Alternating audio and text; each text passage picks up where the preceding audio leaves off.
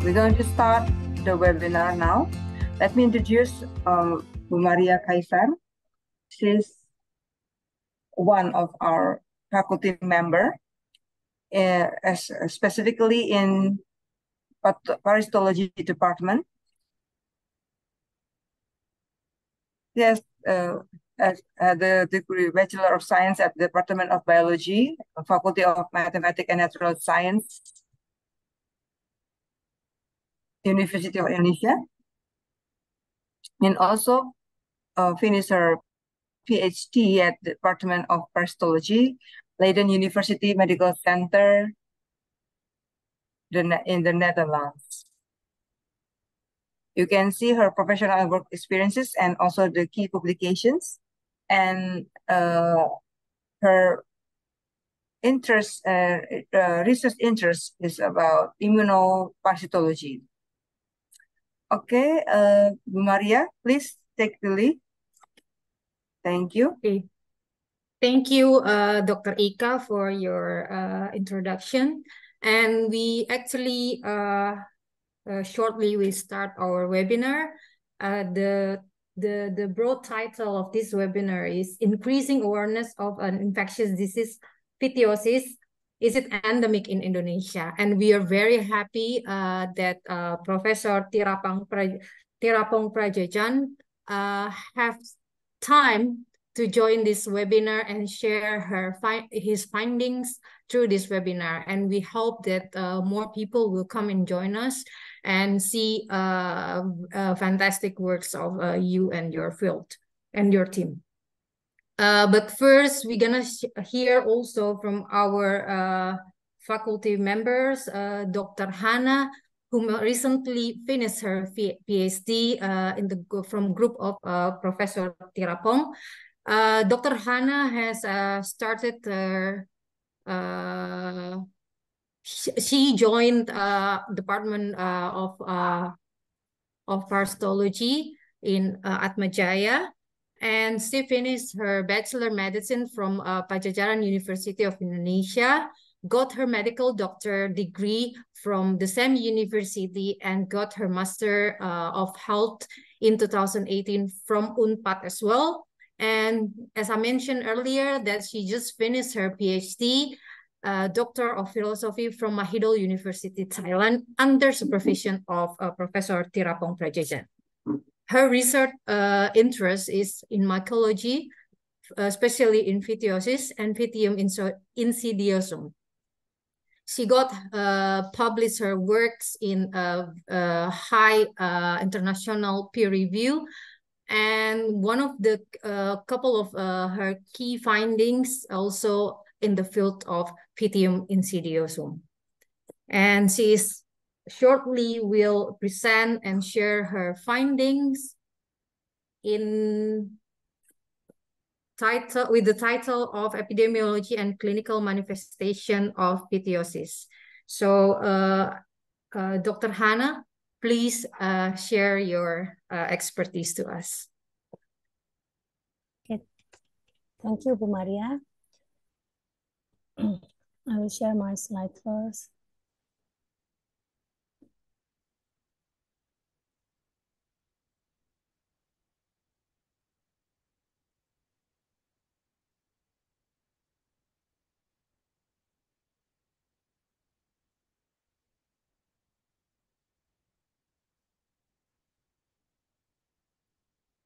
Okay, can you see my slide? Yes, it's clear.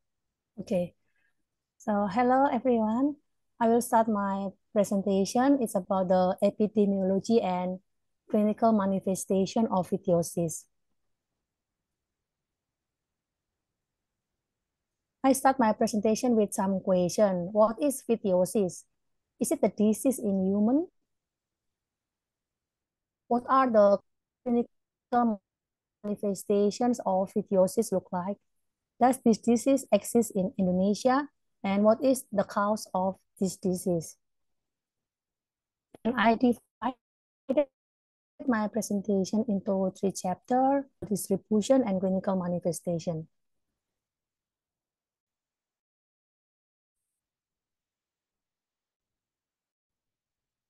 Okay, this is we talk about the history first. This is a review about the Pythium institutum. And when I read this article for the first time, I was surprised because of the sentence that I put in the red box. The agent causing the disease was isolated for the first time in 1901 by Dutch scientists working with horses in Indonesia, and again in 1924 by another Dutch. So actually this organism was isolated for the first time in here, and I tried to collect the articles from Han and Hukemer related with the hypomyces destruens.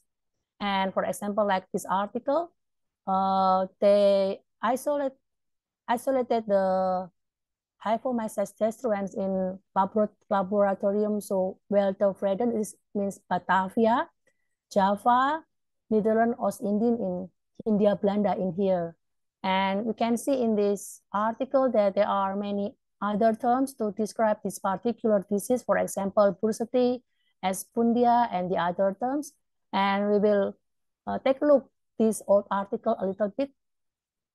For example, like this article published in 1884, more than 100 years ago. And this article, Mr. Smith used the term bursity. It means the rainy season. So it means that it's related to the water. And then in this article, he tried to demonstrate what he found in the tissue from horse tissue, from cutaneous ulcer. And then he found that the organism, I think I need to write. The organism looks like a filamentous fungi like this. And then he got many cases about the ulcer in horses in India at that time. And then this is the article in 1974. This article, it refers to the term hypomycosis destruens equi, same with the Han and Hukemer. And this is, in this article, they report 4 cases. Swarm cancer, this is the term they use, in horses in the central district of Papua New Guinea, which closely agreed with the limited description available of hypomyces destruens. So basically, they report the similar clinical manifestation to what Han and Hukemer reported. And in this work, they were able to successfully stimulate this organism to produce the spores, because usually in the previous article before 1974, the scientists demonstrate only the filamentous hyphae. However, but they didn't demonstrate how the sporangium looks like. So in this article, they demonstrate the spore, and based on what they found, they could identify that this organism belongs to the genus Pythium. So this is in 1974. And this is a paper 1 year later from Colombia. They report a similar condition in horses with the term Espundia equina, etiology, pathogenesis, phycomycosis. This is the paper from Japan 6 years later, and they refer the work from Oswick and Copeland. They use the name Pythium, but in this article, they give the name Pythium gracile, and they report a similar condition in horses, like cutaneous ulcer in horses, granulomatous skin disease in Kagoshima Prefecture. This is the work from Miller in Australia. Similar condition with hypomyces destruens equi. This is from USA, but this is in dogs. This is different. Yeah, previous paper from horse, and this is dogs. Gastrointestinal pythiosis, 60 cases in dogs from Louisiana State University in USA. This is from Costa Rica in horses, and this is the first reported human pythiosis in Thailand. The first occurrence of the disease presented as subcutaneous lesion at Siriraj Hospital in 1985 in 2 thalassaemic males as a granulomatous ulcer. So this is the first reported cases of human pythiosis in 1985, the occurrence. So we can learn in here that there are many terms, like 50 years ago, 100 years ago, that there are many terms to describe this condition. But if we compare those articles, we can see that they have the similarity. For example, that they demonstrate the etiology as broad rare septate hyphae, and then they also say that the risk factor is contact with the water. Until in 1987, in this year, it is a big moment in here because of the publication of this article that we can see in the next slide. Okay, so this is in 1987. In this work is a collaboration between CPS Netherlands and Division of Mycotic Disease, CDC. In this work, they collect the isolates, many isolates from Papua New Guinea that I show in my previous slide, and then Japan, Thailand, human pythiosis, USA, and Costa Rica. They collect all of the isolates and then they try to identify, and they found that those isolates actually same, one species. So in this article, they gave the complete description of new species, Pythium insidiosum, as the etiologic agent of pythiosis. After this year, we have the uniform term, which is Pythium insidiosum, to describe this organism, and the disease, we call it pythiosis. And after this year, we can see that there are many papers talk about how to diagnose and also the case report. So what is Pythium insidiosum? Is it fungal? Pythium insidiosum is an oomycete. So oomycete traditionally was classified in the kingdom fungi, but now we know that it is in straminopiles, close relation with algae. And this is how the Pythium insidiosum looks like a fungi. And if we compare between oomycete and a fungi, this is I show few differences, but actually they have many differences. For example, I show in here oomycete rich of cellulose in their cell wall, but fungi rich of chitin. Oomycete lack of ergosterol, but fungi rich of ergosterol, and many other differences. Chapter 2, I talk about the epidemiology. The data that I will show in this presentation are extracted in this article. So if you want to take a look more detail, you can read this paper. So in this work, we collect the reported cases from 1980 until 2021, so 41 years. So, and then we collect 5,000 cases. And then we have the exclusion criteria. For example, we exclude the duplicate case, and then we include 4,000 cases that we make this bar, 4,000 cases. And we can see in here, in 1980 until 2021, 57% of the cases were reported in the last 10 years. So it means that it could be the number of cases is increased, or maybe it could be the awareness of the clinician to diagnose this particular disease is increased.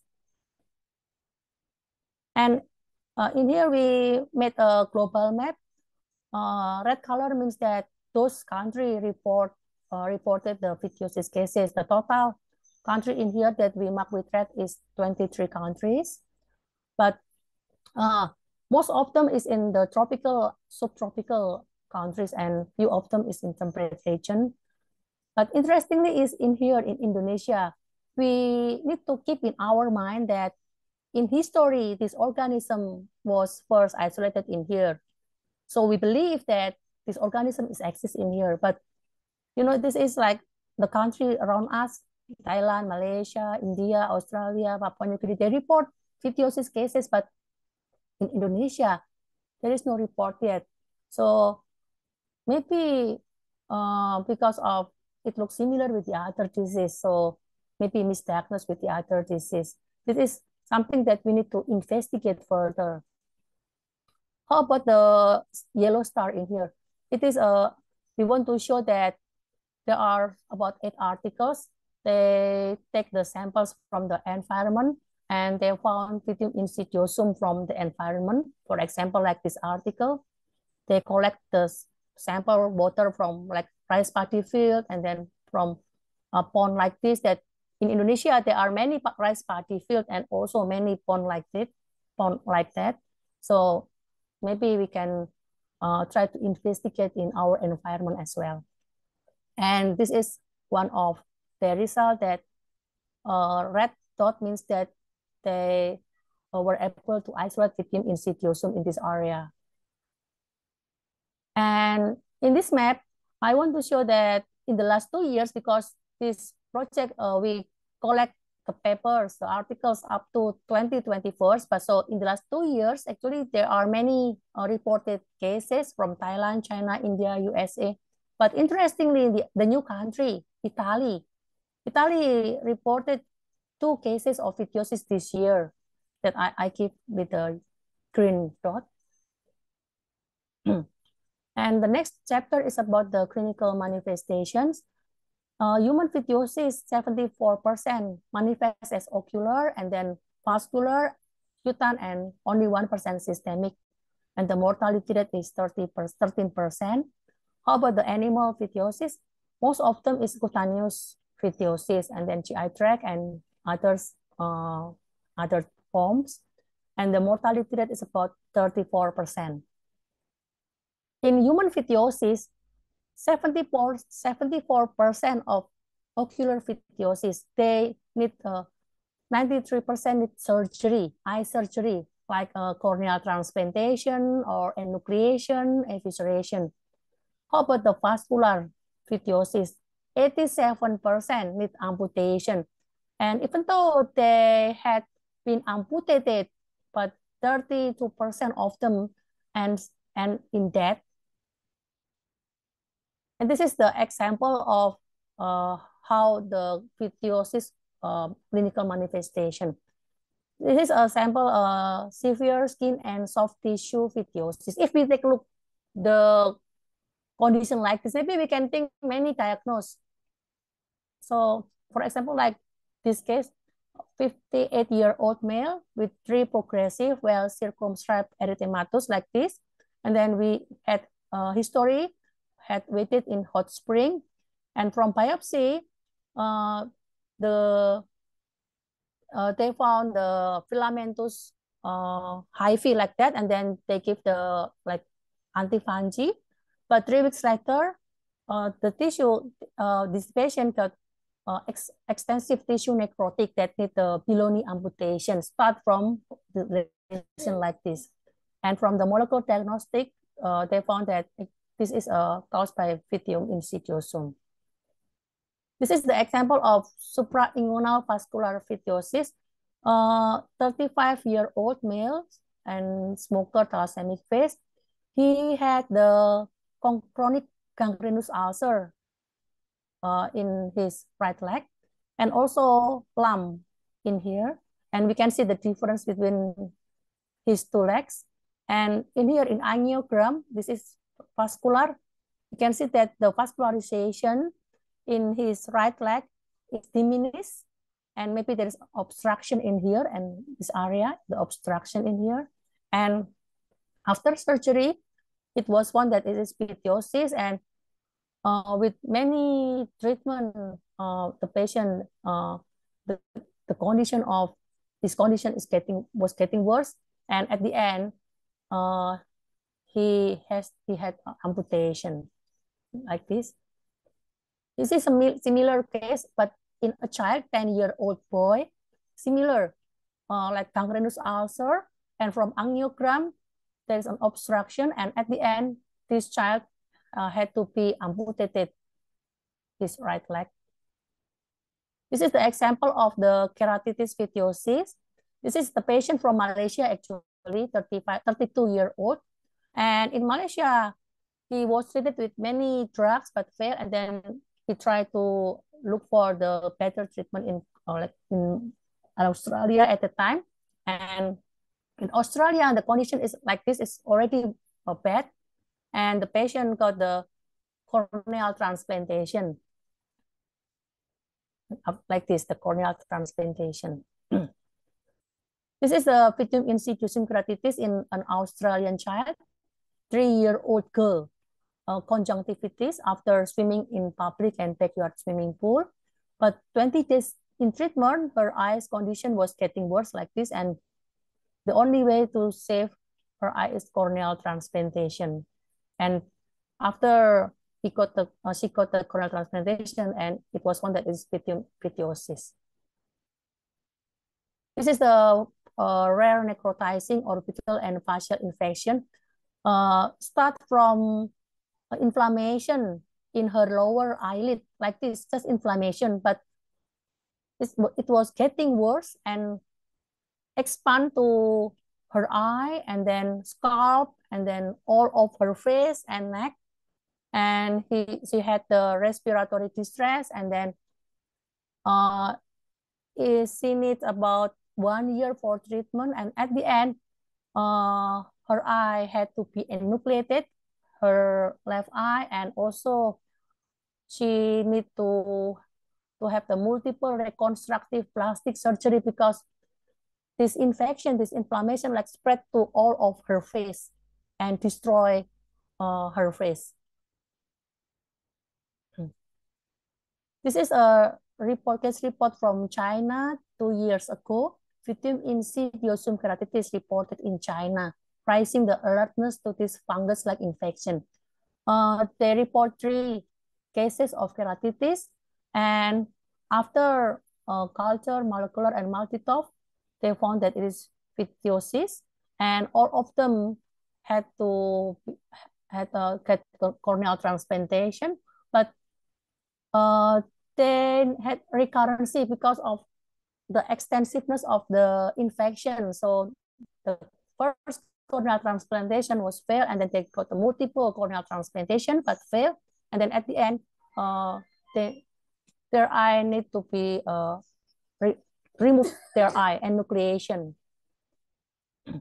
This is the example. So in the previous slide, I want to show the examples of the pythiosis in human. And the next slide, I want to show in animal, for example, in horse, like this, in granulomatous ulcer in their abdomen or their leg, in the part that usually immersed in the water. And this is study from Brazil. There are many animals can get the pythiosis. For example, this is in goat, this is cow, and dog as well. But in pythiosis in dog, most often is gastrointestinal. So like the like mass inside the gastrointestinal that can make the obstruction of the lumen. And this is a rare case, but I just want to show that pythiosis is reported in bird, and then tiger and camel as well. That's my summary.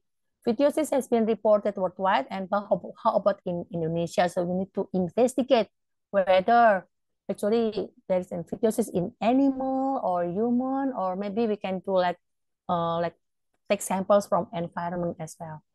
The clinical manifestation of pythiosis mimic to the other disease. It is a progressive and life-threatening disease, and it is a disease in either human or animals. Thank you. This is, I think, the end of my presentation. Thank you very much. Okay, thank you, Dr. Hanna, for your presentation. It's quite surprising to me as well, because the cases are very, very looks very, very severe and really life-threatening. And I think yeah, indeed, we need to start to be more aware of these infections. And I think for any one of you that have question, you can drop the question in the chat box, or we can combine the questions later in the Q&A section. And for that, then we shall continue with Professor Theerapong Krajaejun. I think I need help for the slide.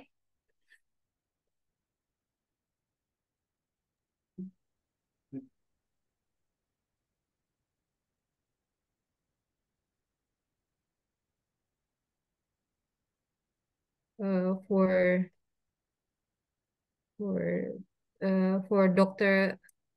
Mas Oce atau siapa ya? Or I can also share from my screen.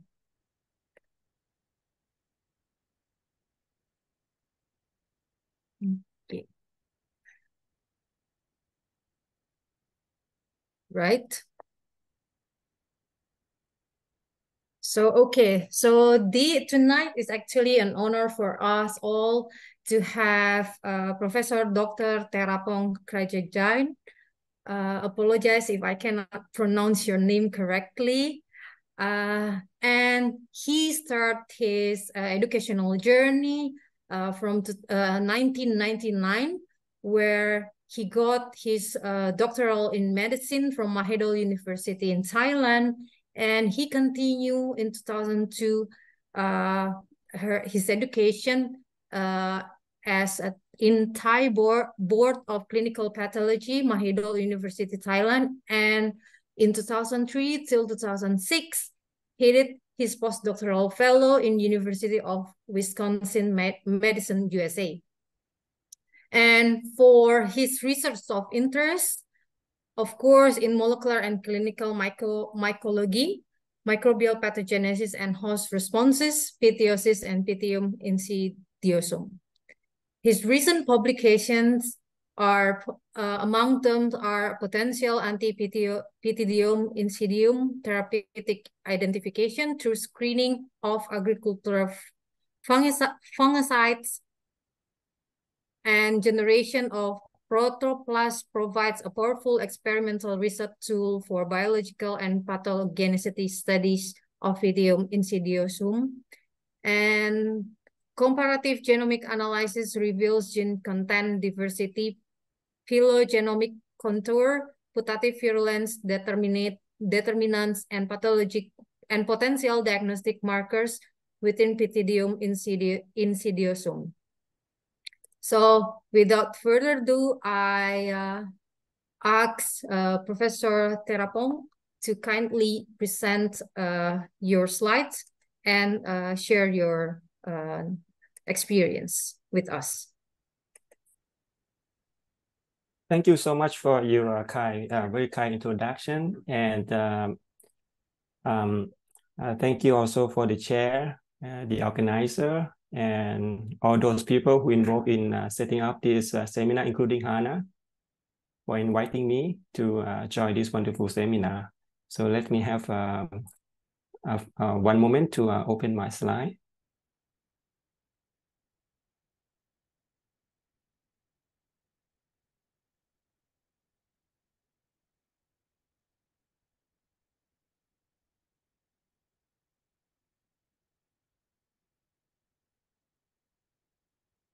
Right. I hope everybody sees the screen.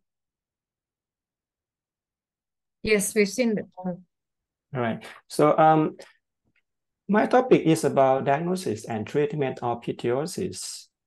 From the previous session, Hanna already told us about the epidemiology and also the clinical features of this disease. And you can see that this disease is something, like life-threatening, and it seems to be really difficult to treat. And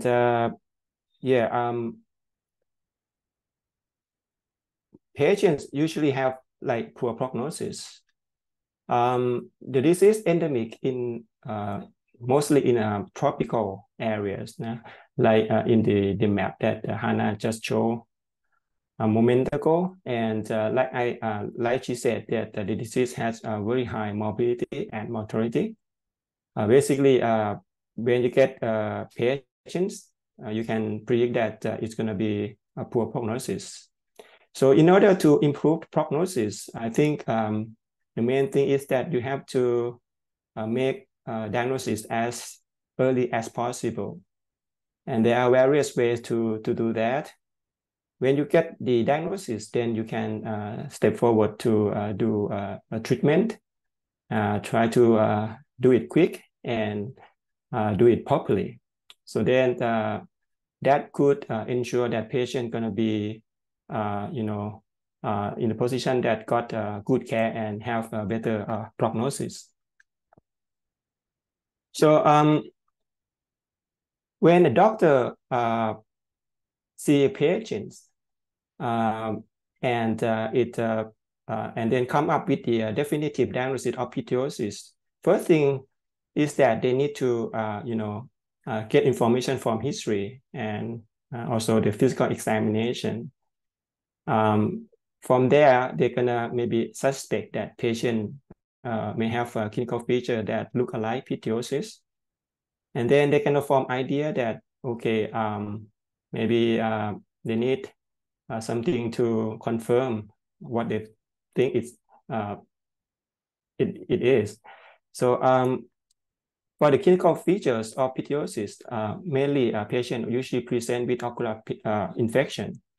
And some patients can present with a vascular infection, like Hanna already described.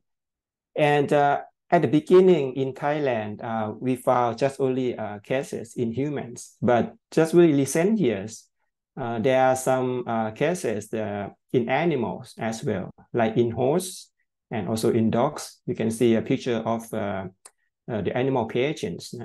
It looks not very good. So you can see that the lesion occur in the area that could expose to the habitats of the organism, for example, rice fields or maybe swampy area. So when you see a clinical feature like this, you may think of Pythiosis. And then no way that you can make a definitive diagnosis based on just the clinical presentation. You need to have a laboratory diagnosis to prove that it is Pythiosis. There are several different ways that you can do using the laboratory approach. So I list to you that there are 5 different ways. The first is the culture identification, which is the procedure that we can perform in general microbiology lab. So we can use the general media to culture the clinical samples and then see what the organism come up and then try to identify from there whether it's a Pythium or maybe some other organisms. Or we can do the biochemical test. I'm gonna go into details in just a moment. Or you can use the immunodiagnosis, molecular methods, or more recent technology like proteomic detection. And also this is in the, you're under research using the deep learning or artificial intelligence based technique to help to detect the pathogen. I'm gonna go into this just briefly later. So first, for the laboratory diagnosis, we can do culture identification. Like I said, that when you got the clinical sample, then you can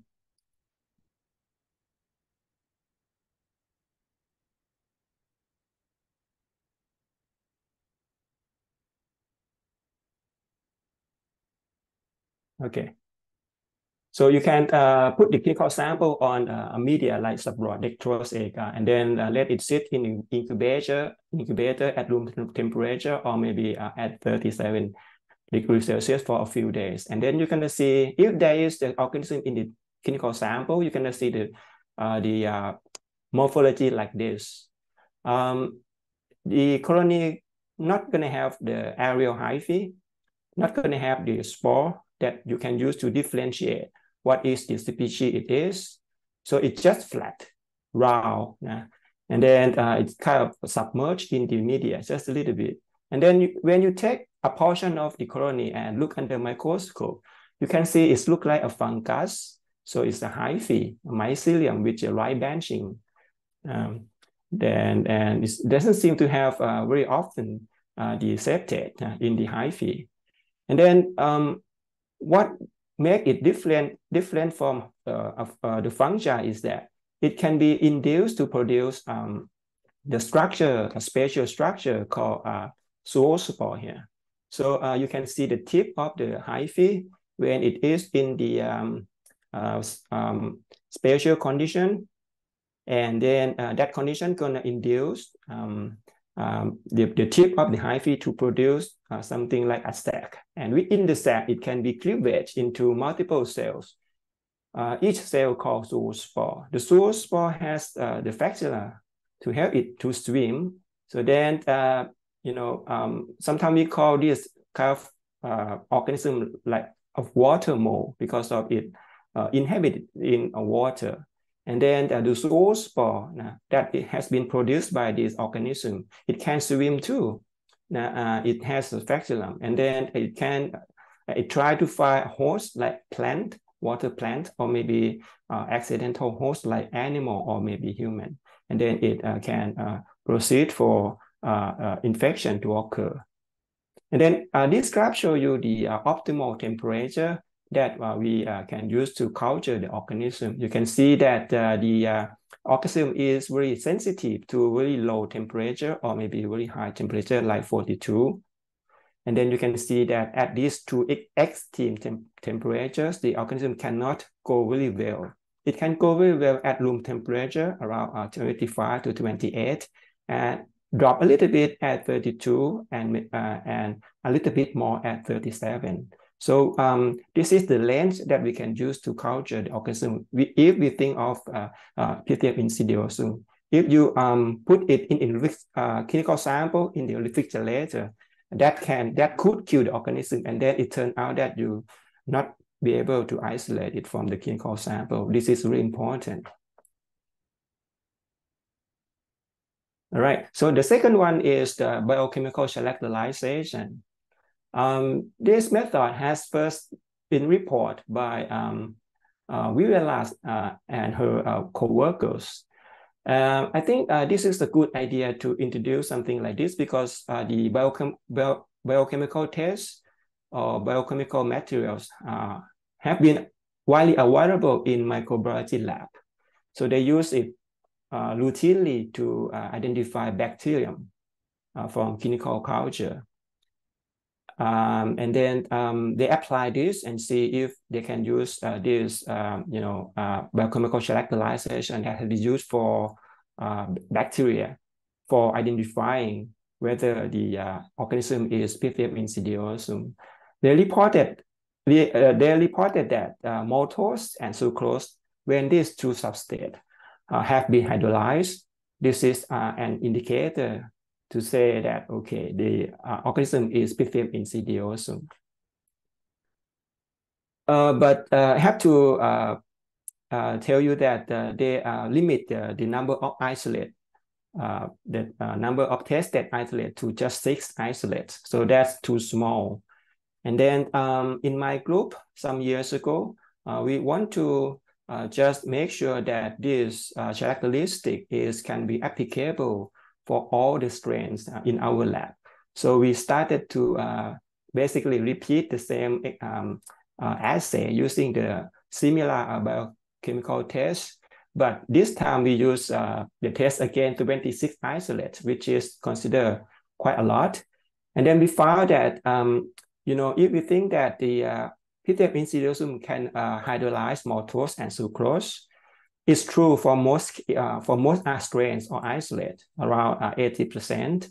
But for some strains, about 20 isolate, that is not the case. Some strain, it can be hydrolyzed just one, or maybe some strain cannot be able to hydrolyze any of the substrates. So then you can use this biochemical test for guiding you that maybe this could be a potentially Pythium insidiosum, but it's not absolute.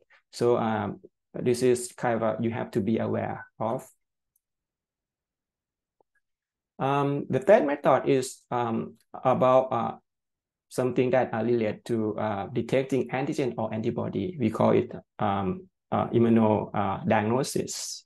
So for antigen detection, some investigators develop, antibodies for staining the organism in the tissue.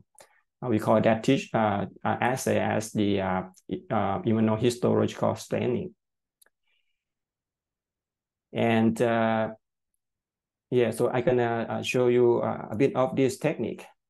But basically, they extract the protein from the organism and inject it into an animal like rabbit to let the rabbit produce antibodies against that protein that we injected to. So then we're gonna take the blood sample from the rabbit and then try to separate just the serum. So we call it rabbit anti-serum that have the antibodies that can bind to Pythium insidiosum antigens. So then we use that serum, rabbit anti-serum, to stain the tissue. When you see the tissue like this, that have infection, and then when you stain it with GMS, which is a non-specific staining, you can see structure that very similar between Pythium insidiosum and some other filamentous fungi, for example, Aspergillus. So you cannot differentiate among these two organisms using just GMS, which is really non-specific. And then, it's going to be really helpful for pathologists that try to differentiate these two organisms by having them the rapid anti-serum that can be specifically bind to the organism in the tissue. So you can see that in the second column here, this is the rapid anti-serum, again, the protein so-called CFA. It stands for culture filtrate antigen. Basically, it's a crude antigen. It's a mixture of antigen that extract from the organism. And then they have rapid serum against these proteins. And then they try to optimize condition, and then they can demonstrate that this serum can differentiate Pythium insidiosum from the other fungi. So you can see the other fungi cannot be stained, but you can see very prominent staining in Pythium insidiosum. And this is another type of antigen that they use to produce the rapid anti-serum. The same result, only stain for Pythium insidiosum, but not the other fungi. But this assay has been routinely used in some hospitals, including the hospital that I'm working in. And we found that some infections, some infectious agent, like some type of fungi, like Fusarium, can have cause reactivity with this rapid anti-serum. So then that's going to be a problem because we need a specific test to be able to give the definitive diagnosis of Pythium infection. But if the serum can closely act with the other fungi, so then the specificity of the test is not going to be high. So then you have to be aware that there is a possibility that the positive signal can be some other fungi. So this is because of the antigen that has been used to produce a serum is not that good. It contains some protein that can be shared with some other fungi. So then there is a room for further development to make this test more specific. All right, that's about antigen detection. So I'm going to talk next about the antibody detection. In this case, when we want to detect the antibody, we need to have a protein that we extract from the organism.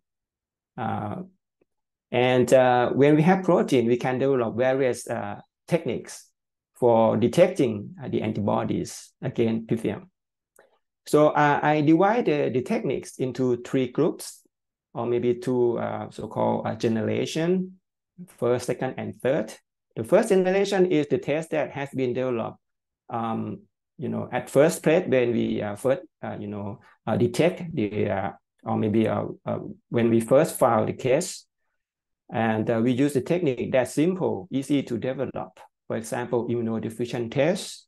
This test is something that we can develop in any laboratory. Just having the crude extract from the culture, and then make a gel, and then we can perform the test by adding the patient serum in and see the precipitation. I'm going to show you the picture of this test, but it has some limitation. So then there's a reason for investigators to develop the second generation. The limitation is the sensitivity for the first gen. So the second gen is going to have the technique that increases sensitivity. For example, ELISA or maybe Western blot. But these two techniques seem to be complicated to do. So then there are some developments to make the diagnosis of the disease easier by introducing a third generation test, which is really rapid and user-friendly. For example, lateral flow, like we do with the COVID-19, try to detect antigen of the COVID-19 using lateral flow, the ICT. Or maybe you can use the agglutination assay that's like you try to determine your blood group, the same thing. So for the first generation assay, this picture shows you the immunodeficient test, like I told you, that is easy to produce and perform. You just try to make a gel like this and make some holes. And then you add PTF antigen in the center. And the surrounding holes or wells, you can add multiple serums. In this case, I label it as unknown serum 1, 2, 3, and 4. And I also included positive and negative control. At the positive control, you can see that there is a precipitation line because in positive control, it contains antibody against Pythium. And then when it diffuses through the gel and meet with the Pythium insidiosum antigen that we put in the center well, it's gonna, have agglutination, precipitation in the gel, and then we can see it, a white light like this. Now, same thing for serum 1. It means that the serum 1 contains anti-Pythium insidiosum antibodies, also serum 2 and 4, but not serum 3. You cannot see the precipitation line because the serum 3 does not contain the antibody against the pathogen, right? Like I told you that the immunodeficient test has a limitation in a way that is really insensitive assay. So when you cannot detect the precipitation line, it doesn't indicate that the patient doesn't have the infection, but maybe because of the test is too, it's not sensitive enough to detect the antibody in the patient serum. So, because of it, you have to, if I go back here, you have to interpret the result by naked eye, try to see the precipitation line. Sometimes the precipitation line is really faint and you cannot see it.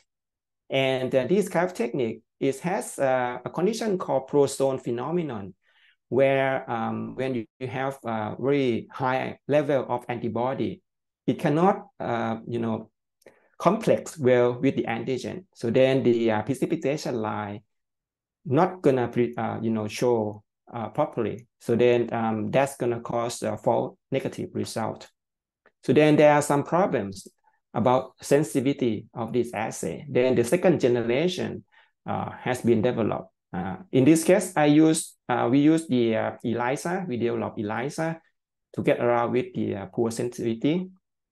And this is the paper that I first published in 2002 when I started to work on this organism and disease. And you can see that we use a plate and coat the plate with the Pythium antigen, put in the serum, and then add the secondary antibody, and then you add the substrate. The secondary antibodies, it has enzymes that can, hydrolyze substrate and cause and lead to a color. Like in this case, the blue color indicate that there is the antibodies. There's a reaction occur. And then the level of the ELISA signal can be measured. And then you can use that level, which is represent the antibody level to monitor the treatment, whether after treatment patients, have been clear with infection, or whether the patients may have a recurrent infection. For the second gen, there is still another technique called Western blot. But this technique is really complicated. You need to separate protein in the gel and then transfer those separated protein onto the membrane and probe it with serum and see the bands, profile of the bands that compatible with pythiosis. You can see the upper panels here show you that when we have about 14 pythiosis sample, you can see the profile of the protein appear here. But when you test the assay with the control, including donor, which is considered a healthy persons or thalassemia patients or other patients with other infectious disease, you're not going to see any bands. So then this can be used as a diagnostic test, but again, it's too complex to perform. So then it's not so popular. The third gen is going to be a test that's easy to perform and rapid. The first one is a hemagglutination. Basically, you have to prepare a red cell, for example, cheap red cell, and then you try to tag this red cell with pythium antigen. So you have to develop a protocol that can be used to sensitize the cheap red cell with the pythium antigen. And then you're going to get something like this. You have the pythium antigen on the surface of red cell, and then you can use this red cell to detect antibody in serum, the same way that you do a blood grouping testing. If you have agglutination like this picture, it means that in patient serum, it has antibodies against the organism. So then you can make a definitive diagnosis using this assay. But if not, you can see it's gonna, precipitate into the bottom of the well, and then you can say that okay, this is reactive or not reactive or negative. The second technique in the third gen is called immunochromatography or ICT. It's the same principle like the lateral flow or ICT that we use for detecting the COVID-19. But in this case, we developed the assay in a way that it can detect antibody, not the antigen. So it seems to be really simple, but the way to develop this assay is not really easy. It's complex and require a lot of optimizations. And then when you test a blood sample with this assay, you just dip this assay into the serum sample and see how many bands appears. If you got just one band, which is a control band, then you can say this is negative. If two bands, then it's positive for antibodies. So then you can make a diagnosis based on this result.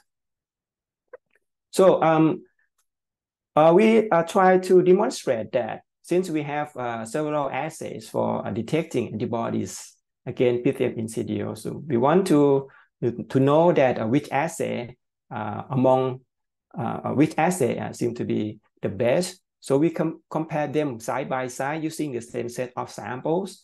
And the result is that we found the ELISA and the ICT have the same efficiency, 100% sensitivity and 100% specificity. And when you look at the turnaround time, the ICT needs just half an hour. But for in the ELISA case, you need 3 hours. Right. So the serodiagnostic test that we have developed so far is just for detecting antibody in human patients. But again, in this picture that Hanna already showed to you, the case has been increasingly found all over the world in humans and in animals. And in Thailand, we start to see animal cases more and more. So then I think that we need to develop the assay to make it be able to detect the antibodies in animal as well. To do so, we introduced a new assay by modifying the old assay using the protein AG. We replace the secondary antibodies for detecting anti-PTM insidiosum by using the protein AG. Protein AG is the part of the bacterium that can bind to the IgG of various animal species. So then when you tag it with the reporting signal, so you can use it to detect the antibodies in humans and also animals in just one test. So we modify the ICT, the old ICT, by adding the protein AG, and then we can use it to detect the disease in humans and animals. To evaluate this assay, we collaborate with a group of researchers who are interested in Pythiosis in Brazil and also in the United States of America. We got some samples from humans and also animals, and a number of control samples. And we compare the ICT that based on the protein AG with the ELISA, found that both tests show the same specificity. But for the ICT, it show slightly lower sensitivity, but 91% seem to be good enough for you to use, helping you to making diagnosis of Pythiosis. So not just only the ICT, we also modify the ELISA assay to be able to detect the antibody in both humans and also animals patients. So on the left-hand side, you can see that if you use the ELISA that specifically detect just human IgG, when you use the serum from animal, it's not going to detect well. You can see some dots below the cutoff. Most of them came from animals. But when you modify the assay using the protein AG, then the samples can be, can be from humans or animals. Right. We use it regularly in the laboratory in our hospital and some other hospital as well. And like I told you that animal case has been increasingly found in Thailand, and veterinarians use the ICT that we have developed to detect the PTM insidiosum in animal serums. But when we use this more and more, we found that there are some cases that proven to be other fungal infection, for example, Basidiobacillus lanarum infection that can give you cross reactivity with the ICT that we developed for detecting antibody for PTM insidiosum. So then this shows to us that the test is not specific enough to detect the PTM insidiosum. So then we need to do something to increase the specificity of this test. So there are some room for doing research to develop a better test. At this point, I think that we need a more specific protein to develop a test for detecting antibodies. And also we need a more specific antibodies to develop immunoassay for detecting, for specifically detecting PTM in the tissue. So just to show you that we started to try to identify specific proteins that we can use to develop a better diagnostic. In this case, we started from some time ago in 2006. We did a very simple assay called Western blot. And we we prepare a crude extract from various strains of Pythium, and then we probe it with the serum from patient with Pythiosis and identify which protein that could be potentially share immunoreactive proteins for Pythium insidiosum. And we found that there is one protein at the 74 kilodalton that seemed to be reactive across all the strain tested. So then we become interested in this protein. And later on, we use some kind of molecular techniques, and we were able to identify that protein as exo-1,3 beta glucanase, and we can try to see its function. It contains the glycosylhydrolase activity like the glucanase should have, and it seems like to be temperature regulated. It upregulated when the organism exposed to higher temperature like body temperature. So then somehow it could be associated with the pathogenesis as well because of its temperature regulated. And then later on, we try to clone and express to get the recombinant protein of this. And we have been successfully produce this protein as the recombinant protein. And then, we can apply or adapt this protein in the future for making a better diagnostic. But not just glucanase protein. We try to identify more proteins that have the same property, which is the immunoreactive and specific to the organism, Pythium insidiosum. So we use the approach called cell-free protein synthesis. And then we take advantage of having the genome sequence, try to identify some genes that could potentially be translated into immunoreactive proteins. We produce protein out of those, selected genes using the cell-free protein synthesis and validate it against a set of serum. And we can identify another protein called IO6 protein using this technique. You can see the structure of it. Diagram to show you functional unit of this protein. And then this is the Western blot to show that it's immunoreactive protein at about 60 kilodalton. And when you test it against a set of Pythiosis serum, it's very reactive, but not for control serum from healthy person or other infectious disease. So then this is another candidate for future development for diagnostic tests, a better diagnostic test. You can see here, upper panel, we did the Western blot analysis. We separate the crude extract, CFA, and then we probe it with the multiple sample from Pythiosis and also patient with Basidiobora infection. I told you that serum from patient with Basidiobora infection could cross-react with Pythium antigen, which we use for developing the test. You can see the arrows here to indicate which protein of Pythium insidiosum can be cross-react with serum from this patient. So then we test the IO6.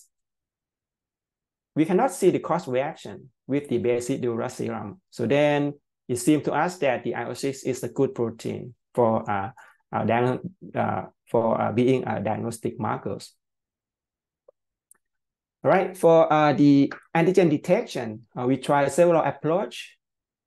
Try to identify binder proteins, binder molecules like SCFV, which is single chain variable fragment, is a portion of the antibodies, just only the binding site. We try to develop aptamer. We try to develop the monoclonal antibody, but so far, the promising binding molecule is the monoclonal antibodies. We developed it from the hybridoma that we got from mice. And then it generates a clone of monoclonal antibodies that can bind nicely at the surface of the pathogens. You can see the green illumination on the surface of the hyphae. So then you can say that, okay, this can be used as markers for staining assay. And since it's a monoclonal antibody, so then we can produce it unlimitedly. And then the quality control is going to be better than having the rapid antiserum. Right. So move to the another assay, molecular assay. So recently we just did a systematic review on what assay that has been developed for detecting the nucleic acid of the organism.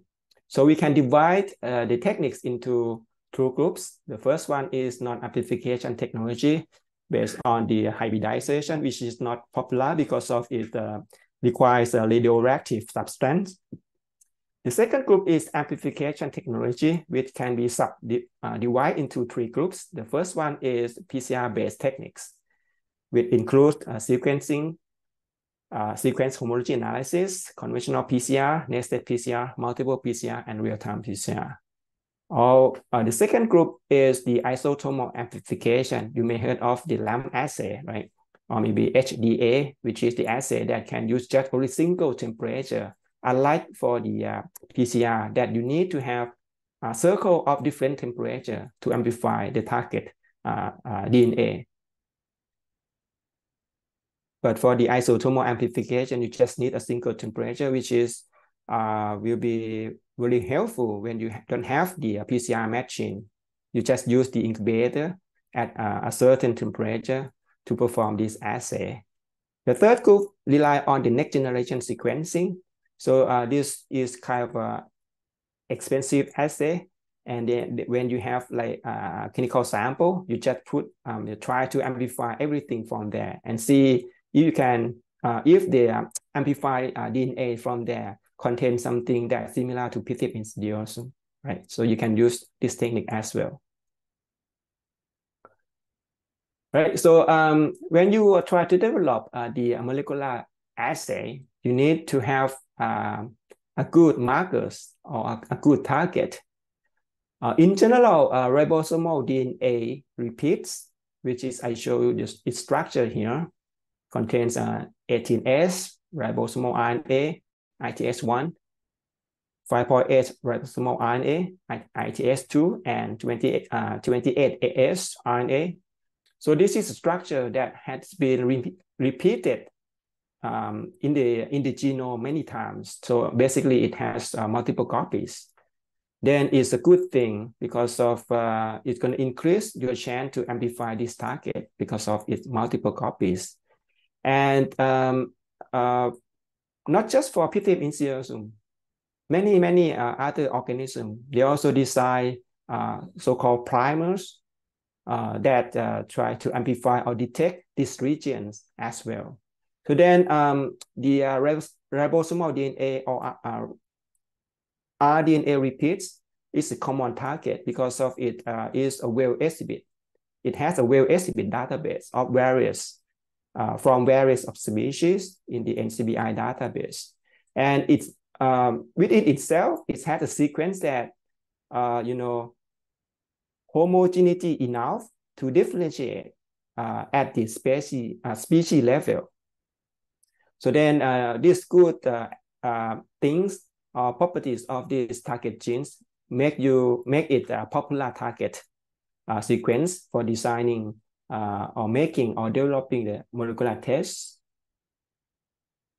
So I like to give you some example of the technique that people use to develop the assay to detect the Pythiosis insidiosum DNA. The first one is the sequence homology analysis. So basically, you extract DNA from the clinical samples or maybe the culture of the organism that you want to identify it. You get the genomic DNA. You have the so-called fungal universal primers to amplify the DNA from that extract genomic DNA. And then you're gonna get kind of fragments that you need to submit it for sequencing. And then when you get sequence, you have to blast search against the database in the NCBI, for example, in the gene banks, for example, to see if the sequence that you amplify has a similarity against what organism. So then if you have like maybe at least 98.5%, so then you can say that, okay, that can be Pythium insidosum, that if the percent similarity is at least 98.5% with the reference Pythium insidosum in the database. This is the technique that widely used because of, you just have universal fungal primers. And then if you can access to the sequencing facility, so then you can do this assay. The second one is the conventional PCR and also the nested PCR. Basically, you need to design the specific primers to amplify, specifically amplify the target sequence in the extracted DNA. And then you run it on the gel to observe the expected size. So it have high sensitivity and specificity, but it requires PCR machine, which is kind of expensive. Not every laboratory, especially in rural area, has this. The next one is the multiplex PCR. Actually, the principle is similar to the conventional PCR, but the difference is this technique can detect multiple targets. And then other than, for Pythium insidosum, other than detecting the organism, it can genotype the organism into several different clades. So then it's going to be useful for, epidemiological study. Next one is real-time PCR. So these techniques is going to be something that you can quantify the amount of DNA, how much it is when you first test it. And it's really fast compared to conventional PCR. Right. So the assay that I just mentioned to you, the first four, they require PCR machines. So you need to set a reaction with several different temperatures to be able to amplify the target DNA. But for LAMP assay, this assay, which stands for loop-mediated isothermal amplification, you just need one temperature, for example, 55 or 50 degrees Celsius that you can achieve by using the heat block. And then it's going to be easier or maybe feasible for you to perform in, in general laboratory. But the problem with this assay is that you have to design a complex set of primers, maybe four different primers or maybe 6 different primers, which is not easy to design. And then another thing is that it's really sensitive, and then it can cause carryover and make it have like false positive result. It can be, generate a lot of floating around DNAs in the laboratory, and it make everything positive, even though you use just water. So then you have to be really well trained and have experience in handle this assay when you want to perform this, just to prevent the carryover and false positive result. But the good thing for this assay is it's simple and it uses just one temperature, like I told you. All right. So the next assay is rely on a proteomic assay. This is not routinely routinely used yet. It's just recently developed, but basically it just try to see the proteomic profile or protein profile of the organism. So we need to have a database of the proteins of the organism, and then we generate the unknown sample and compare the unknown profile from the unknown sample against the database in order for you to identify the organism. But this technique is really popular for identification of bacteria and also some kind of yeast, but not other organisms yet. Right. For the last one is the deep learning or AI-based detection. So basically, we need to develop a software to make it learn how to detect in details about clinical features. You want to use that software to help you to be like ophthalmologist, for example, to see that okay, this lesion look alike pythium keratitis, something like that. So then basically we develop program that could be potentially replace the ophthalmologist by taking pictures, and then this software gonna incorporate that, analyze that picture against the database of various cases, and then come up with the percentage of possibility how likely that picture going to be from patient with ocular infection. And also we can develop the assay that to try to differentiate the morphology. For example, the colony morphology. I think when it's come down to identification of the organism in laboratory, it's going to be something that require a lot of experiences and maybe a lot of assays. But we try to make it simple by asking a software to learn how pythium can be differentiated from the other organisms based on just morphology. And we got a preliminary data show that it can be as high as 90% accuracy for just tell us that okay, this colony come from Pythium insidiosum or not. So then we hope that in the near future we can report this, and then we can use it in a routine laboratory for screening the colony. All right, so there are a lot of options in terms of laboratory diagnostic test, and what test we should use. So there are something to consider. What test you should use, maybe it depends on availability of the test or equipment. Like ICT, you cannot develop it yourself. You need to have it from somewhere. So the problem is, can you have that? So, or maybe you want to develop the PCR assay, so you need to have a machine. Do you have that? If you have, so you can start to develop it. And then you need to know about the test efficiency too. You need to develop or use the test that has high sensitivity and specificity, right? To accurately detect the organism. So then this is one factor that you have to consider about which test you should pick. And also the skill and experiences. The obvious case is for the lamp assay. It's easy to get contaminated, and you can get false positive result easily. All right, so these are 6 different diagnostic tests that we can use in laboratory for detecting Pythium insidiosum.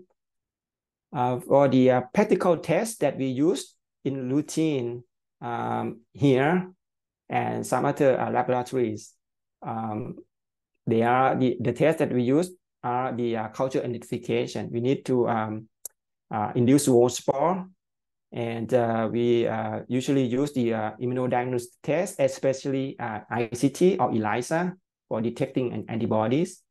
And we also use the molecular assay. We use the sequence homology, which is simple. And I think if you can do PCR, then you can do this test. And also the multiplex PCR, because we need not only just identify the organism, but we need to genotype it as well. So then these are tests that we routinely use in our laboratory. But again, it depends on some factors for the test that you're going to pick, like I told you. Right, so that's all is about the diagnosis. I'm going to go really quickly about treatment. So there are several ways for treatment. First, we can use the antimicrobial agents or drugs. Second, we can have the surgical intervention. Third, we can do the immunotherapy. So, based on our experience and, literature review, we found that the most of the antimicrobial agents are not effective against the organism, Pythium insidiosum. And the main treatment option, it turned out to be radical surgery, which is try to remove all infected tissue in order to make the patient cure. You have to remove all the infected tissue because you cannot use the antimicrobial agents to eliminate the organisms. And some cases, doctors apply the immunotherapy. The immunotherapy is the way that the doctor use the extracted protein from the organism and introduce that into the patients. In somehow that procedure generate the immunity that can fight against the organism. But from the data that we have from literature review, it's not really effective. Just some cases that have a beneficiary from immunotherapy. But just in general, a patient usually have more than one type of treatment. Basically, they have a combination of the antimicrobial agent, surgery, and immunotherapy. This slide shows you the mechanism of drug resistance, why most antifungal or antimicrobial agents did not work for treatment of pythiosis. If you see the phylogenetic tree here, is represent the the tree of life. So you can see the blue stars here represent the fungi. There are various type of fungi over here, and you can see animal is here in on the node B, and the plants on the node C, together with the oomycetes, which Pythium insidiosum is a member of. So then you can see the Pythium insidiosum. Also, it has morphology looks similar to fungi, but phylogenetic tree place it far away from the fungi. Then the drug that decide to use for treating or combating the fungi, you can guess that maybe it's not working well because of the organism. The fungi and oomycetes, including Pythium insidiosum, are not really closely related. And we perform some experiments to demonstrate that why antifungal drugs not working well. Because the many antifungal drugs inhibit the enzymes in the pathway called steroid biogenesis pathway. Like terbinafine inhibit the ERG1, itraconazole inhibit the ERG11. So we have genome sequence, and we try to find out about this pathway in Pythium insidiosum. We found that the organism doesn't have a complete pathway. So then it lacks the enzyme that can be a target of the antifungal drugs. So this explains why antifungal drugs are not working well for Pythium insidiosum. So since the drug is not working well, then the main option is surgical intervention. Try to remove all infected tissue, aim to cure. So you can see the result of surgical intervention when you want to remove all infected tissue. If a patient has vascular infection like this, and this patient unlucky enough to have both legs infected, so then it turned out that to control infection, patient have their legs amputated, both sides. And then a review some years ago in 2006, we found that patients with vascular infection, around 80% have leg amputated, and around 40% they were dead from infection. For the ocular infection, around 80% of patients have their eye removed just to control the infection, not going beyond the eye.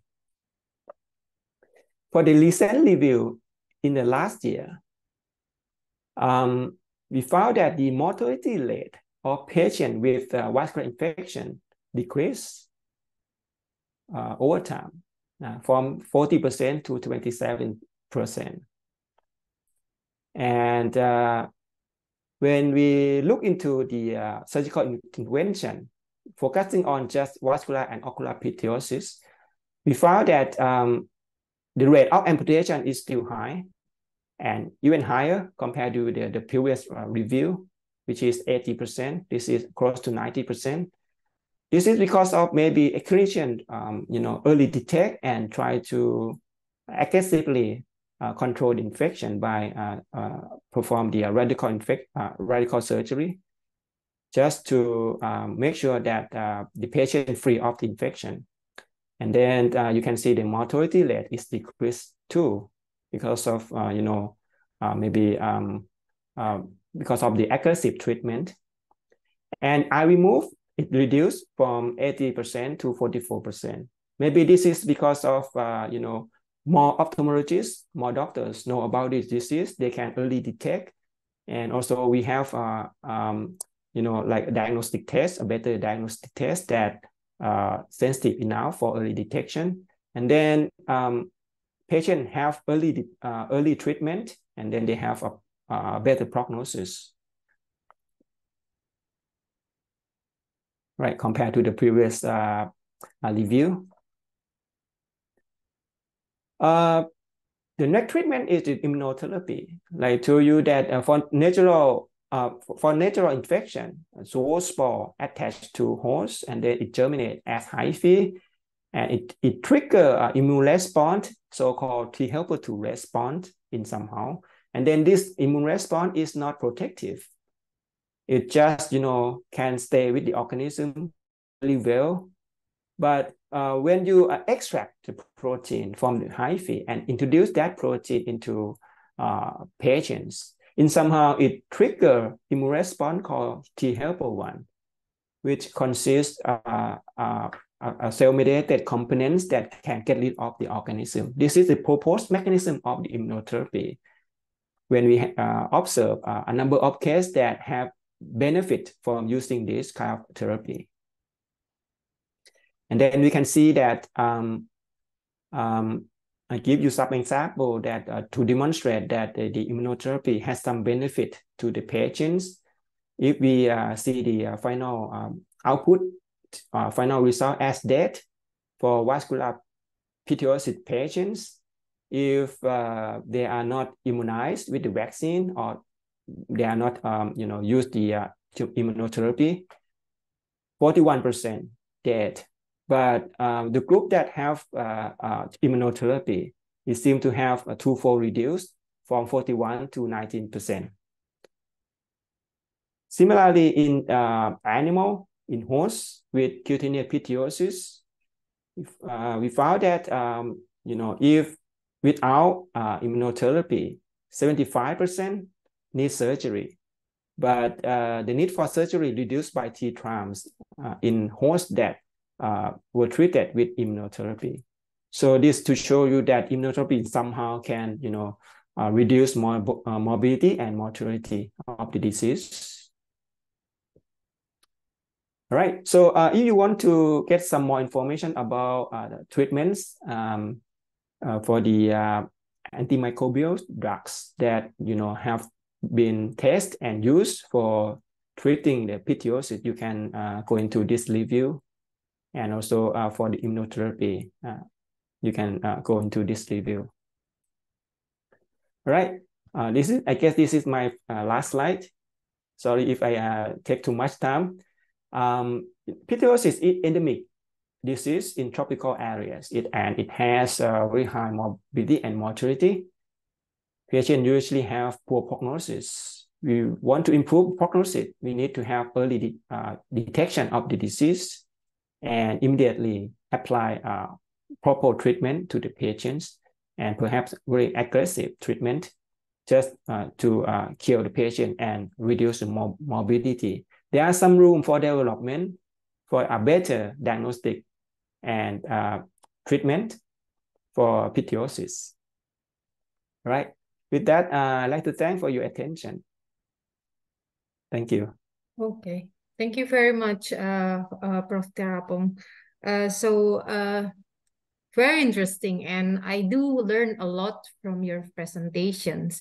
A lot of information I've gained from your presentation, and me myself have actually have a couple of questions. Very interesting in the I think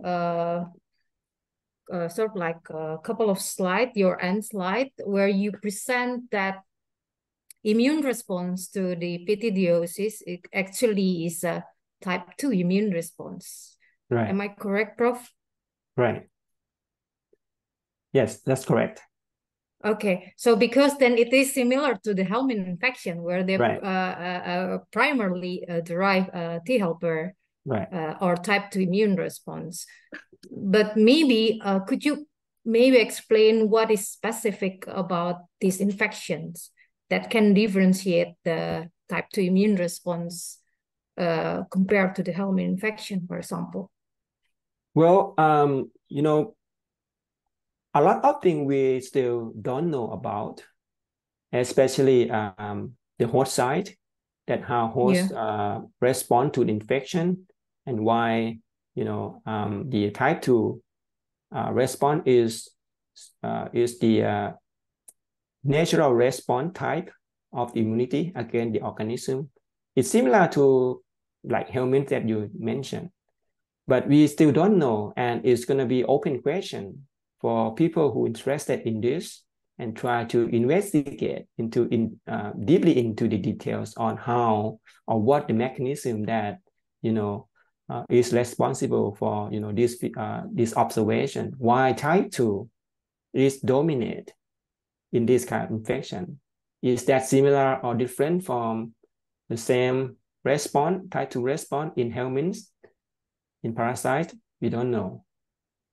And why the vaccine, which is used the protein that extract from the pathogen, but in different form, it can be able to, you know, trigger, you know, a different, you know, side of immune response, right?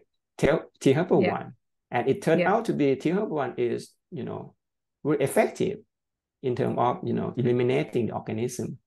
So this is still, you know, an open question for us to try to investigate into, and then maybe if we can get more information about this, especially from the host site, so then we can better understand, and then we have you know, a better way of control, or maybe we can develop a better, you know, immunotherapy, therapeutic vaccine for you know, treatment of this disease. Or Prof, maybe do you think it's related or correlated with the stage of infection, stage of infection? If it's a chronic infection, or if it's an acute infection, and which specific immune response in that stage? I mean, well, as far as I know, you know, for ocular infection, patients usually present very quick, like several days, maybe just 1 or 2 weeks. It's really quick. It's maybe considered acute infection, and you cannot see any immune response at the eye because of it is the immunoprivileged site. It occurs at the cornea, which not have of the very immune cells present there. So then, you know, it doesn't seem to have, you know, a lot of immune response at, you know, at the ocular site of infection. But for the vascular infection, patients usually present, you know, sometime longer. For example, 2 or 3 months after they first notice the infection. And usually when we investigate into the infected tissue, that, you know, represent chronic infection. where you can see a lot of, eosinophils and, phagocytes like neutrophil and some kind of cytokine set that, all of these are compatible with the type 2 immune response. So then, so for the this infection, it can present like acute infection for the ocular pythiosis or maybe chronic infection. But, we don't have information about the stage of infection at the early stage, right after, infection, and then it, become developed into, infection at the early stage, like acute infection and turn into a chronic infection. Maybe if in the near future, if we can develop an animal model, and then we introduce the pathogen in the animal model, and then we try to, do time cost analysis from the beginning and see, the development of the infection and also from the host site, right, immune response, how it developed, what the picture of the immune response from the beginning to, at the end stage. Yeah. Right. Okay, thank you, Prof, for the explanation. And also, I want to know, are there any predisposition of this infection? For example, if somebody with, I don't know, I'm just mentioning, maybe a person with the helminth infection will be more susceptible to this infection, or people, for example, with a certain comorbidity will be more susceptible for this infection. Do you have any information about that? Right. Yeah. Yes, I do. Actually,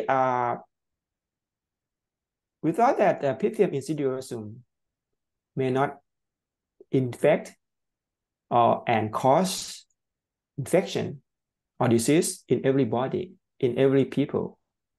The reason I told you this is that we found, for example, in patients with vascular infection, almost all of them have an hematological underlying disease, mostly thalassemia. All right. Mostly thalassemia. Oh, interesting. That is for vascular infection. Vascular infection. But for ocular infection, we checked the, kind of underlying disease for the patients. We found that, doesn't seem to associate with any kind of underlying disease. So it means that most of the patients were healthy, like us. So we have, like, the patient has no underlying disease, but they just got infected, right? That is for ocular infection. When, a person come into contact with water or maybe dirt that contaminated with the organism, they can get infected. And then, present with the clinical feature similar to the ocular pythiosis. But for vascular infection, again, it seems like a patient required to have some kind of hematological underlying disease, especially thalassemia.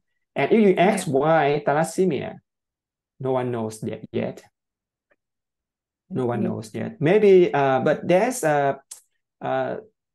some people try to, investigate into this because, thalassemia seem to associate with some other infectious disease as well, like malaria or some other pathogens. Is there any something that has been impaired in terms of immune response? And it turned out that there are some certain type of immunity that got impaired. There are some review on this, but I'm not sure which type of immune impairments that responsible for pythiosis susceptibility. Yeah, so we need to investigate into this, and if we understand why, so then we can have a better measure to control or maybe prevent infection for those who are very susceptible. Yeah, very interesting, Prof. Because I just think that in our faculty, in our medical faculty, actually, we have researchers who also actually working on thalassemia, and I think she is soon doing screening on thalassemia. So I think it's one of the option where we also can do Right. some serological screening Right, for right. the Pythiosis, and I think Right. it's very, very promising. All right, Prof. and Dr. Hanna, we have here some question from the audience. Here, thank you, Prof. Theerapong and Dr. Hanna, for your presentation. This is Geo writing, one of our medical students in Atma Jaya. He would like to ask about one, do we have a vaccine against this pathogen? Do to its poor prognosis if not detect and treat it early, and what specific antigen for the vaccine? Second question from him about the resistance of the drug. Can you explain a little bit more how this mechanism works? Are we any closer to the certain microbiome to kill or inhibit this pathogen's growth? Maybe, yeah, Prof. or Dr. Hanna, who want to start first?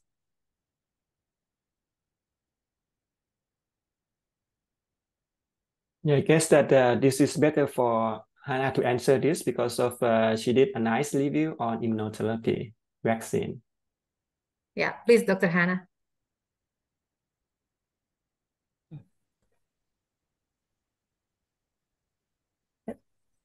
I think I will read a question first. Is there a particular reason why respect the eye and vasculature system?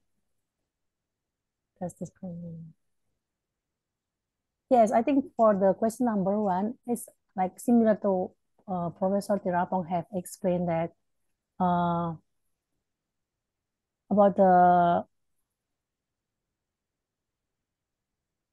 the eyes. Eye has a like different immune response with the vascularization. I think it's for the number one is similar with Professor Theerapong have explained.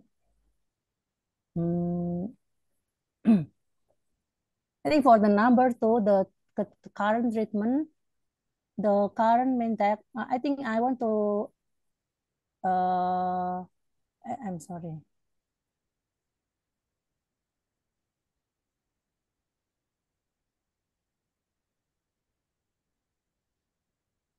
Yes, I think it's similar with the Professor Theerapong have explained that in ocular phytiosis in is like a close site that maybe it's difficult for the like immune cells to come to the cornea. So usually patient with keratitis phytiosis, if we inject with the immunotherapy, it doesn't have any effect or any improvement, and it is different with the vascular phytiosis. This number one, I think. On the number two, what is the current main diagnosis of choice in parent? I think it has explained with Professor Theerapong about the serology and the PCR. ICT in serology is ICT and ELISA, and PCR with the ITS. I think that for the other question about the risk factors that a person might get phytiosis, this is a risk factor. The first one is about the thalassemic in vascular phytiosis, and the second one in ocular phytiosis is about the ocular injury. That usually patient had to stick with the trauma or contact with the fresh stagnant water. Okay, that's all my answer to Maria. Okay, thank you, Doc. Do you want to add something, Prof. Theerapong? Sure. When we say something about vaccine, we usually mean to prevent or prophylaxis of a certain disease of interest, like COVID-19. We have a vaccine just to prevent us from getting infected, right? For that sense, for Pythium insidiosum, there are some kind of studies that try to see if you can use the Pythium antigen to immunize a protective immunity against or prevent the future infection. It turned out that it cannot. It cannot. And there are some animal cases that, has been immunized with the vaccine. Usually, we not going to use the term vaccine because, it's going to represent something about prevention. Usually, we're going to use like, for example, immunotherapeutic antigens or proteins, and for uses for immunotherapeutic purpose. We're not going to use this vaccine because of some data show that this protein cannot be used as a vaccine to prevent the infection. And animal that has been immunized with this protein, it cannot prevent the second infection. The second infection still occur after, getting immunotherapy, right? So then, to answer the question, we don't have vaccine for this. So we cannot, prevent the infection by using this kind of method. And if you're asking about the specific antigen for the vaccine, in this case, I like to, maybe change your question a little bit to specific antigen for therapeutic protein, immunotherapy. I'm sorry, specific antigen for immunotherapy. I think I propose a few proteins. One of them is glucanase protein that we have already cloned and expressed.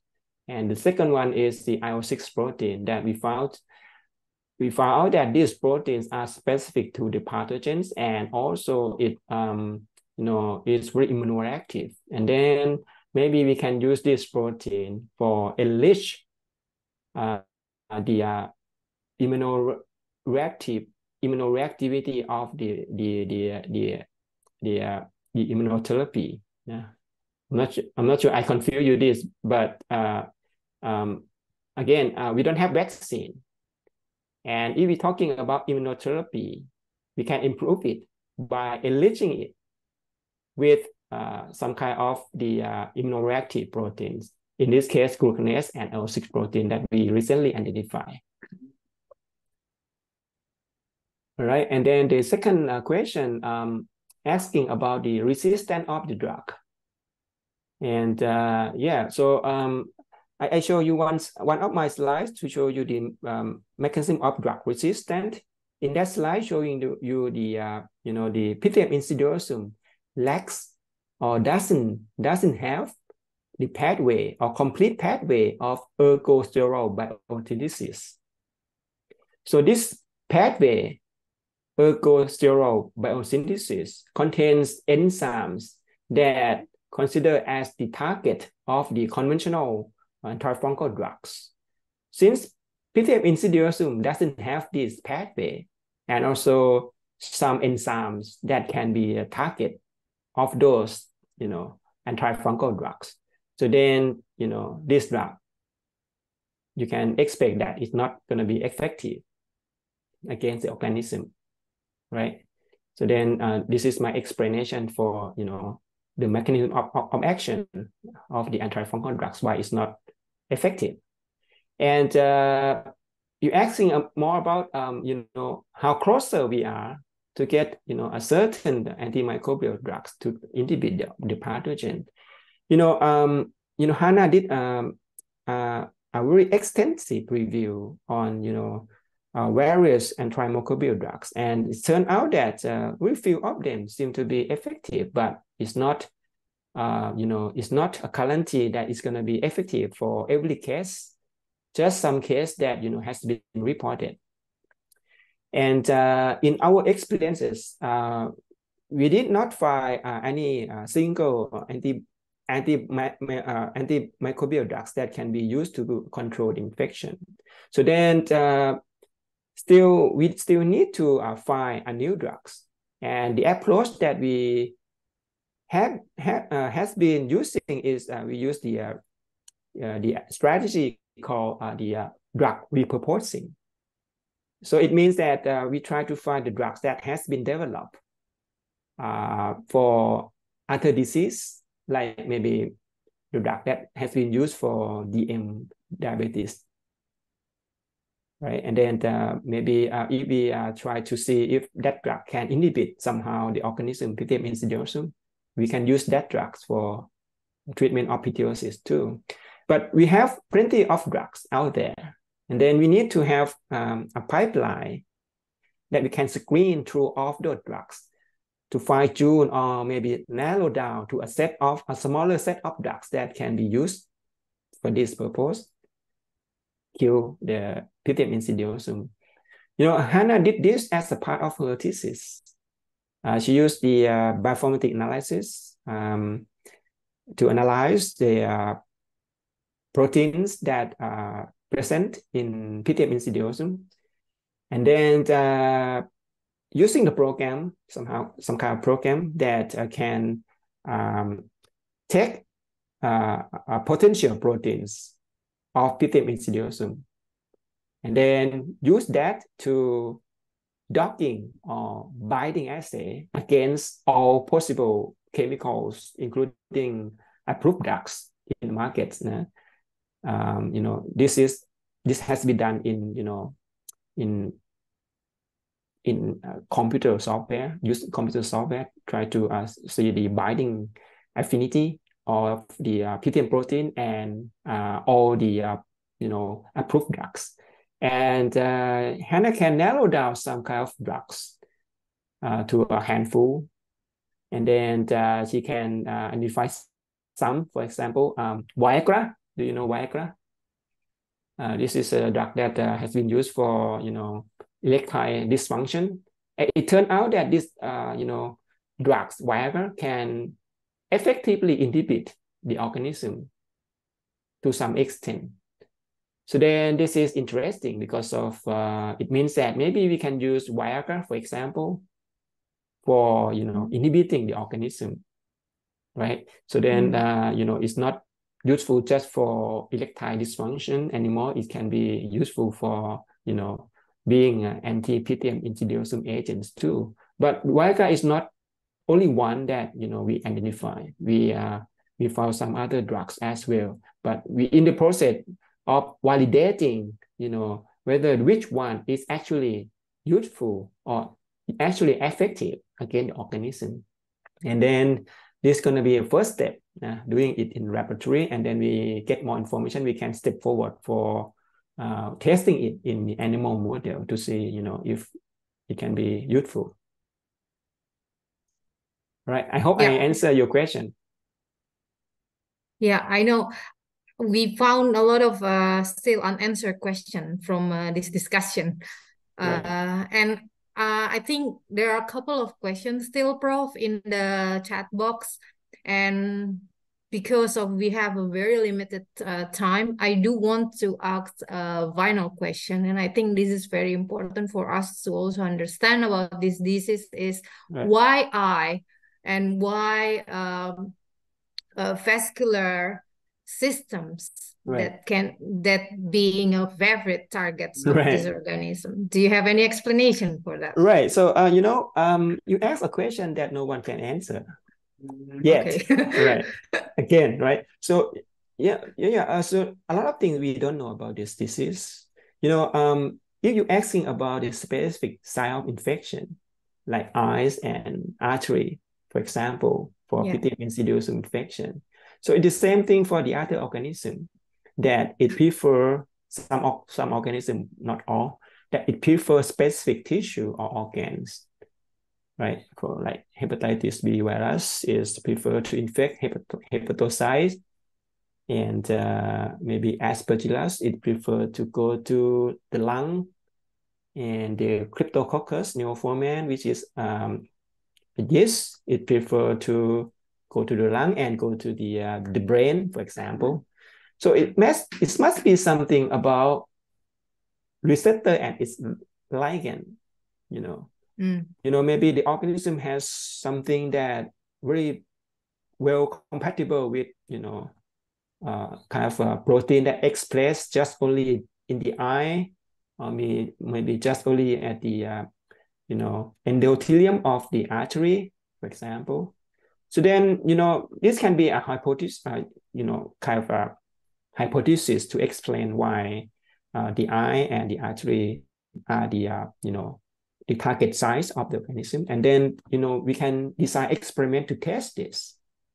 We can extract some kind of proteins, surface protein of the, you know, corneal cells or maybe endotheliums, and then try to see if that can, you know, recruit or maybe better bind to organism compared to when we use the, you know, protein from the other cell types, for example. So no one knows why. Yeah, okay. Thank you, Prof. And I think the animal models will really help about us to understand the mechanisms, why this and why that. Right. Yeah, and thank you very much, Prof. Theerapong and Dr. Hanna. We really do hope that we can have another session where we can discuss these things more specific and get more information about your further research. I'm sure Dr. Hanna also in Indonesia, to some extent, also doing research in Pythiosis. Right. And with this, I would like to end the official webinar presentation, and I will give the session back to Dr. Ika. Thank you very much, Prof, and thank you very much, Doc. Thank you. Thank you, Dr. Maria. Thank you so much. Thank you, Prof. Theerapong. Thank you, Dr. Hanna. It's a very nice presentation, very informative. And I'm new in infection, but I'm not new. I'm not very familiar to it's not my topic. It's not my. It's Dr. Maria research topic there. So it's more. I think the information is very useful for us to understanding more and to consider Pythiosis as a cause of infection and for our patients. So again, thank you, and also thank you for all the participants here. I hope if we all can open the camera. We have a small photo session here. So for and Dr. Daud, Mr. Daud, have you posted the link to Google Drive? So Prof. Theerapong and Dr. Hanna already gave their material and PDF.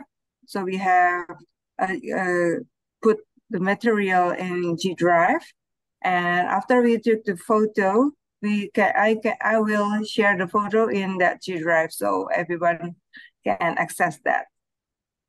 So anybody already opened their camera? Thank you, Dr. Andy. This is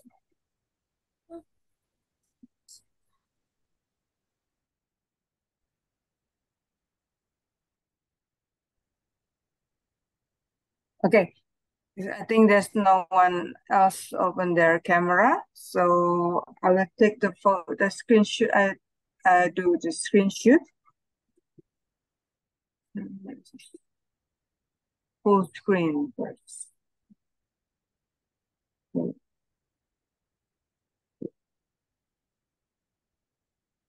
Okay, get ready, everyone.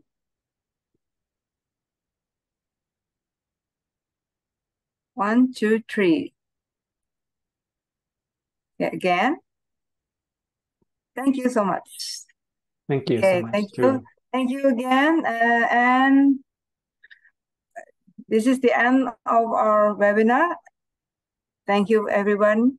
And we can all get some rest and for tomorrow's activity. Thank you. See you on the next webinar. Thank you so much. Thank you so much. Thank you so much. Thank you.